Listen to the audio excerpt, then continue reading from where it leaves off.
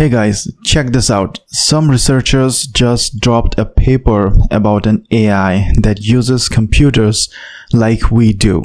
Yeah, with the mouse and clicking around and everything. They're calling it Agent S, and that's pretty wild. It's supposed to do all the complex tasks on its own, just like a human being would. So this is called Agent S, an open agentic framework that uses computer like a human. So what do we have here?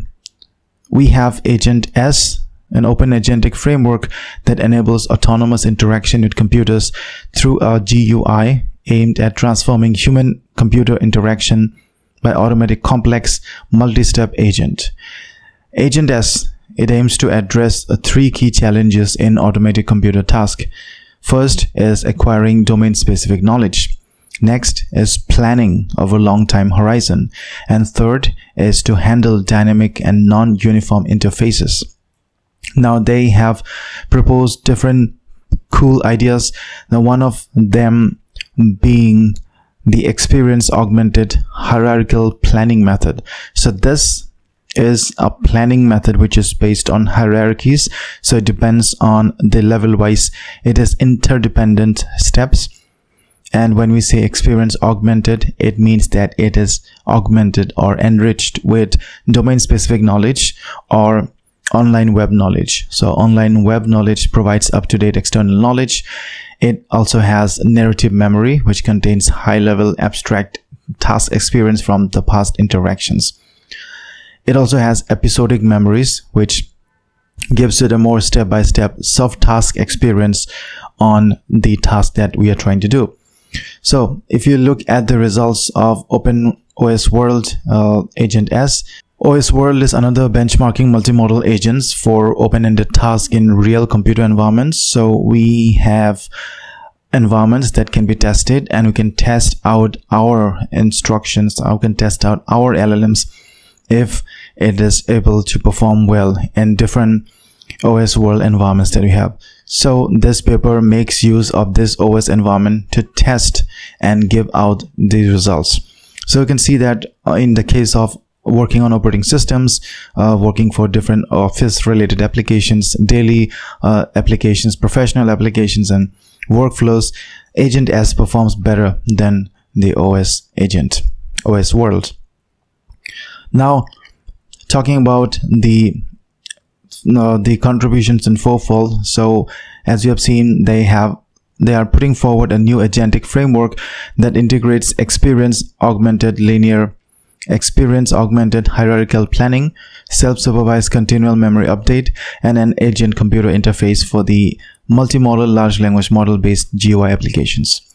They're proposing an experience-augmented hierarchical planning method.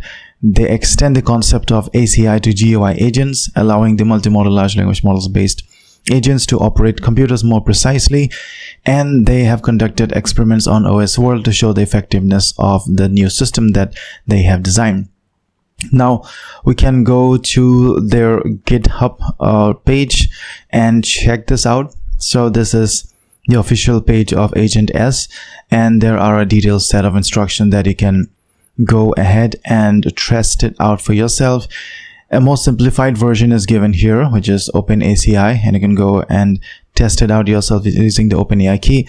Of course, we have solutions apart from OpenAI API key as well. So we can use Ollama or local models or any hosted environment. We can use Grok, we can use Anthropic, and it's pretty fun. So going back to the paper, we see that we have this. So let's say we have a human being which asks the agent, can you help me to calculate the total sales, average monthly sales, and generate visualizations. So this Agent S is equipped with different tools. The first is the external knowledge. So online web search. So it gets to reply from the online web search.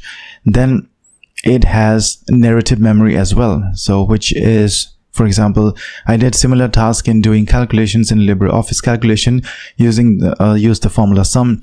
So it has some memory in narrative memory as well. Episodic memory, step by step. To sum and select the cells, we do agent.type, then agent.drag and drop.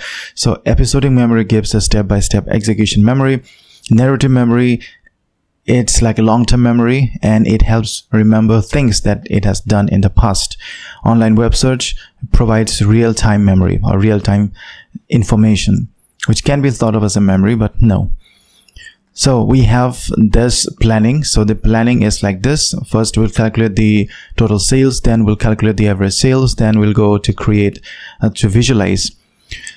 Next, we divide the task into subtasks and we execute that. So that is agent-computer interaction. And ultimately, through the interface, we go ahead and execute ourselves.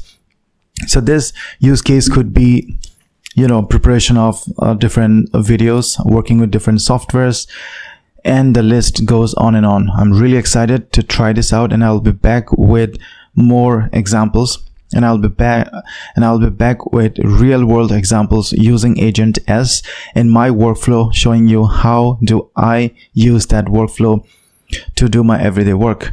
So that's all. If you want to check the fine-tuning exercises, how you can fine-tune your own models for your own use case, check out this video.